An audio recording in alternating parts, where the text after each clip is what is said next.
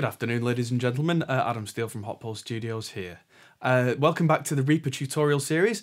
We've been talking about how to use the basics of Reaper, and now we're getting a little bit technical and a bit funky.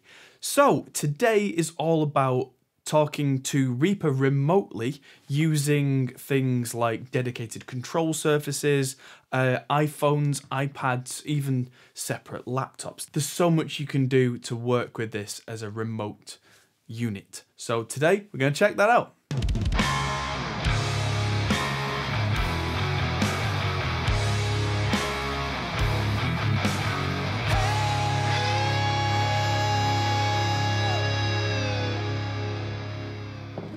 So first, remote control surfaces, like you see those flying faders, that kind of thing. I'm not going to talk about them too much because that's the kind of thing that I don't tend to use. If you've got something like a Mackie control unit or something like one of the old M-Audio or Pro Tools flying fader things that uses the HUI protocol, then Reaper will work with those. And there's a very simple way of setting that up. We go to Options and Preferences. And this is where we're going to spend a lot of our time today. Is at the very bottom of these settings, there is a button that's Control OSC Web. Now this starts out blank because we're not being controlled externally by anything, which then gives you the choice to tell it exactly what you want to do. If I click the Add button, that comes up with this with control surface mode, and we get to choose what type of control we're going to use. So quickly, the Behringer BCF is the Behringer fader unit. You literally just select that. It's got MIDI in and output, which quite often come up as USB MIDI in and out. You choose them and you hit OK, and that will then work and control your tracks. Same with the Frontier Alpha track, you choose the MIDI. The HUI, which is the Pro Tools Control old standard. Then there's the Mackie Control Universal, which has MIDI input and output. And if you've got several of them, you can then choose the Mackie Control Extender for the rest of them. I know things like the Tascam US 2400, which is something I wanted for a long time when I was younger. That's got 24 faders, so that's 8 faders for the Universal, then 2 separate Mackie Control Extenders, all kind of tied together into one big unit.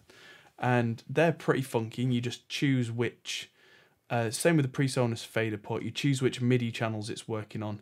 Even if you've got an old Yamaha 01X that you're using as a surface for those kind of MIDI controls for volume, that kind of thing, you just choose those MIDI inputs and outputs, hit OK, and go into the main window of Reaper, and you should be pretty much good to go. You change banks on your faders for the first 8 tracks, the next 8 tracks, the next 8 tracks, and that's nice and simple, and that's done. However, I think that's a little bit outdated and is quite restrictive, whereas what I do is a little bit more modern, and this is where we get into it. So the first thing we're going to talk about now is OSC, Open Sound Control. OSC is, in the control world, the thing that's replacing MIDI. MIDI is still useful for things like keyboards and virtual drums, that kind of thing. OSC is kind of the future for control surfaces because it can do loads and loads of different messages all at once, so you can be tweaking things and they don't get in each other's way. It's easier to program. You can send all sorts of stuff like VU meters, track names, all sorts of stuff with minimal headache in terms of trying to make specific implementations, like all those different things I mentioned before with the different MIDI for different devices and different setups. With OSC, that's all gone. You can just make that nice and easy. So for OSC, you have one device that is listening, which in this case is Reaper, and you have one device that's being controlled. And in this case, I'm going to use my iPad. And there's an app that I use. I'm going to get the screen recording going here.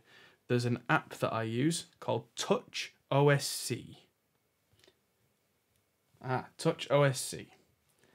So, the first thing we need to do is set this up. So if we go mode, so the first thing we have to do is have a device name. So in this case, I'm just going to call it iPad. If I change the mode to configure device IP and local port, then I get to see all the different port numbers and the IPs. And all this is, the IP is basically like a phone number. So the iPad has one, anything that's connected to a network has an IP address.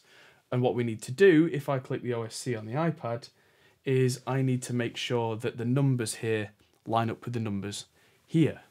So I'm going to change the device port, which is usually 9000 by default, to 9005, and the local port to 8005, just because that's the same as what I've got on this iPad. If you want to change it on here instead, you can do.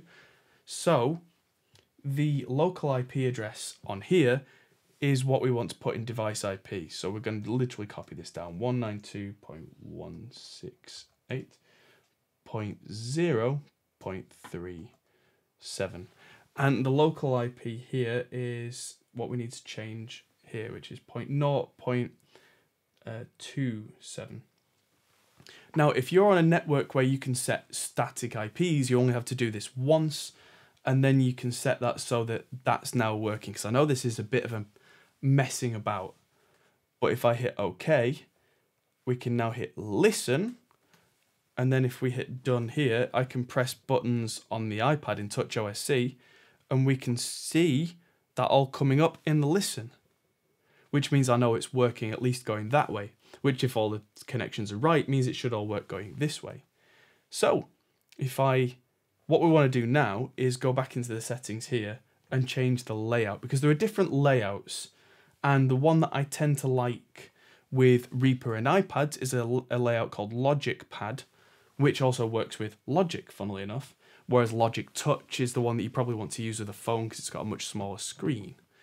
So that's specific to TouchOS. But if I hit OK, and did you notice when I hit OK, all the settings on here suddenly updated. It gave me all the track names, all the relative volumes. If I hit OK and go out of this, I can now hit play on here. I can now switch banks of tracks, and it tells me exactly what they're all called, which is really useful. I can change the relative volumes of everything, as we can see. If I bring up the mixer window in Reaper, you can see as I move something on this screen here, it moves it there as well. So we can solo tracks, we can change our window at the top. There's a lot of tabs where I can change the pans of everything, the send volumes. I can change all sorts of effect parameters. And so there's quite a lot of control I have. I can record, I can put a metronome on, which, as you can hear in this instance, the metronome isn't exactly in time, but that's because we didn't record to a metronome in the first place. And so all of that control on here is really, really powerful. If I now want to add my phone in to do a very similar thing, I can also add another OSC device. Let's call this one phone. This also works, there is a TouchOSC app for Android as well, so it's not just iOS specific. If I want the pattern configuration to be Logic Touch, and then change the mode to configure local ID and local port, something that you have to be aware of, if you want to use more than one device via OSC, they have to be on different ports. And the reason they're on different ports is then they don't get the wires crossed and try and send the same information to the wrong device. It just makes life a lot easier for the OSC on the computer. So if I bring up TouchOSC on here, just going to get the screen recording on here. So that's now, if I close the listen window, because the listen window makes sure that nothing happens but we can see it on screen, I can now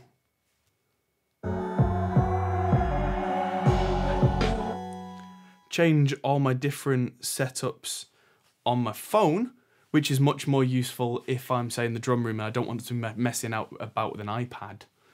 I have a much smaller version of the control, and as I press buttons on the phone, we can see it all update on the iPad as well, because all that data is being fired across the network. Nice and easy.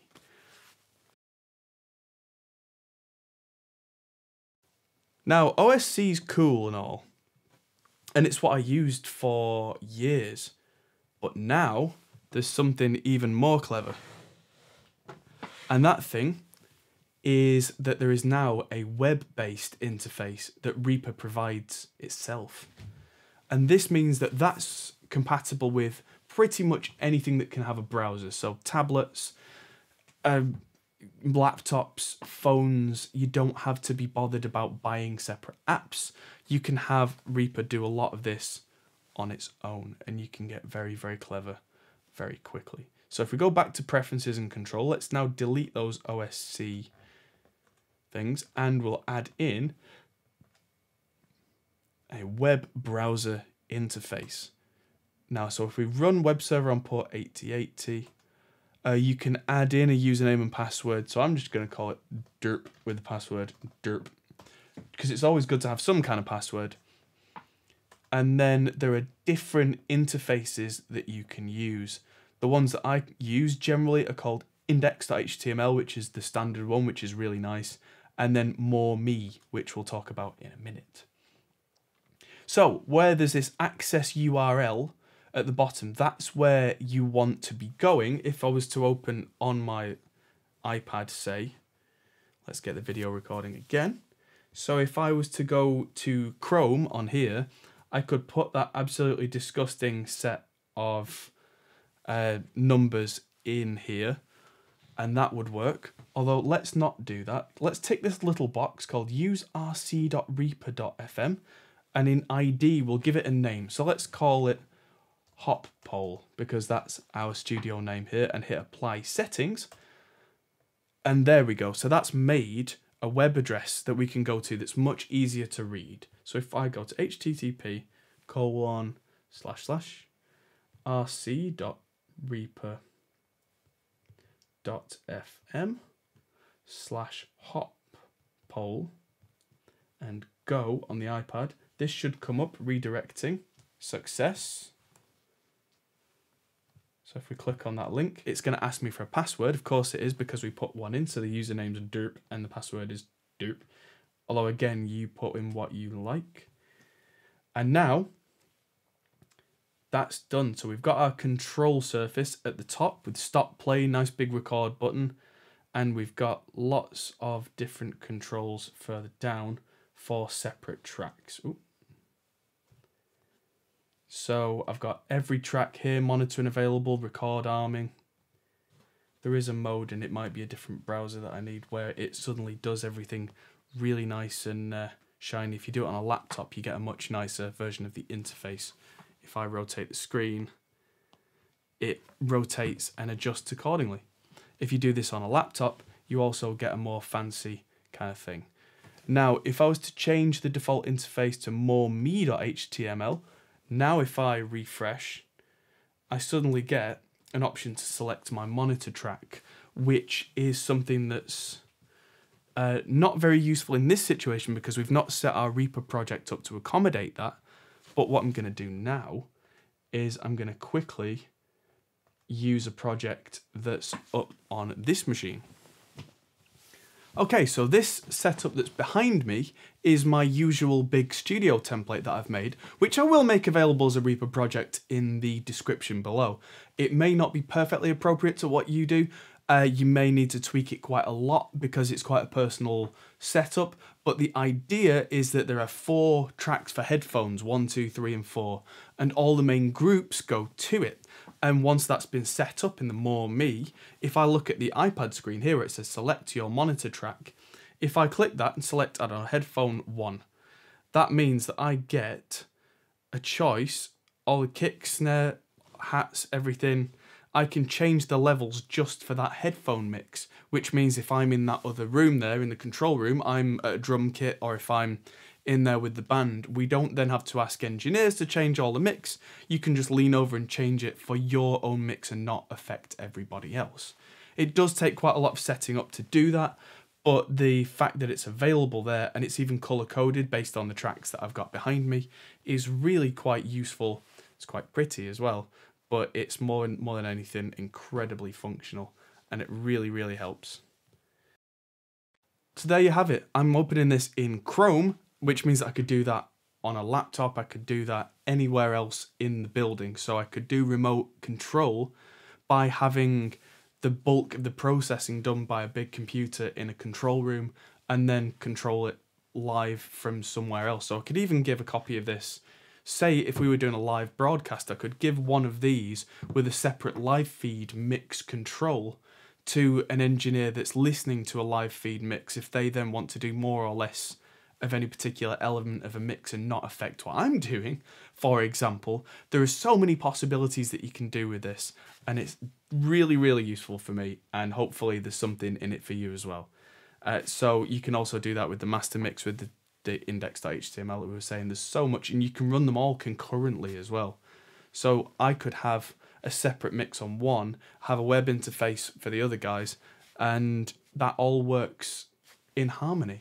And doesn't seem to do much in terms of processor usage either. It really doesn't seem to harm it. Hopefully this has been useful for you. Hope you've appreciated the wizardry that goes into this kind of thing, because the guys that make Reaper really are doing some clever stuff with some big strides here. And I really appreciate it, and I hope that you appreciate us bringing it to you. In the next video, we're going to talk about backing everything up, and not just like save your work, but Reaper itself has quite a few clever little tricks and tools in it to make sure that if everything goes horribly wrong, you are absolutely covered even before you finished a project and copied a backup to any separate files. So stick around for that, and we'll see you in the next video. Thanks for watching. Support us on Patreon. See you later. Thanks for watching, guys. If you enjoyed this, feel free to check out our other videos, as you can find here, or check out our Facebook and Twitter, or our Patreon page, which helps us to make more videos like this. Thanks for watching, and we'll see you in the next video.